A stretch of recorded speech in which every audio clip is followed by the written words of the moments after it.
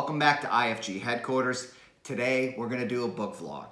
All right, last few months, a book that I have really enjoyed is by James Clear, Atomic Habits. This book is great because it's right in line with having good habits, which you know I love. This book is about tiny breakthroughs, small little things that make a tremendous difference over time. I think what's critical with anyone who is looking or investigating how to maybe start something new or change something that isn't working for them is being open and wanting to learn. And this book offers some wonderful tips for somebody just like that.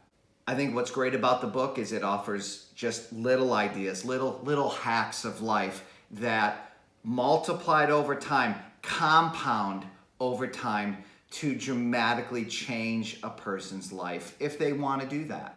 Ultimately, where I resonate with this book is in line with habits determine the person, or your processes determine where you will be. All things that I work with on a daily basis with many of our clients. Again, like any good book, this book isn't perfect. There's some ideas where James goes off and goes on a little rant, or he feels he has to call these laws, and you know, that's not really my game a bit, but just the idea that a book like Atomic Habits, if you can just pick up one idea or two ideas, and there are that many good ideas that help you get healthier, look at money differently, improve a relationship, then this is a wonderful book for anybody who's looking for that.